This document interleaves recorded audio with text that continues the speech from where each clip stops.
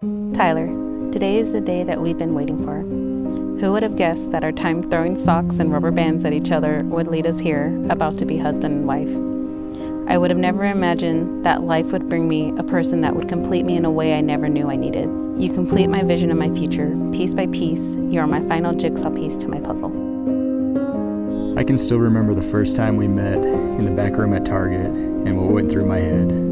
Damn, she's cute. And then after talking with you just briefly, I remember thinking, wow, she's really cool. Who knew that some casual flirting, sock throwing, and goofing around on the clock would bring us to this moment?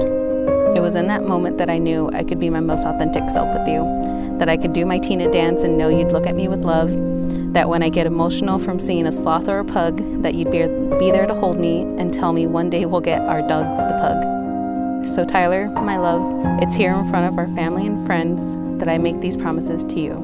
But no matter what craziness is going on in the world, whether I've had a good day or not, as long as I get to talk to you and give you a giant hug at the end of the day, I go to sleep happy and content. And now I get to do that every day while calling you my wife and you calling me your husband. And that fills my heart with eternal happiness.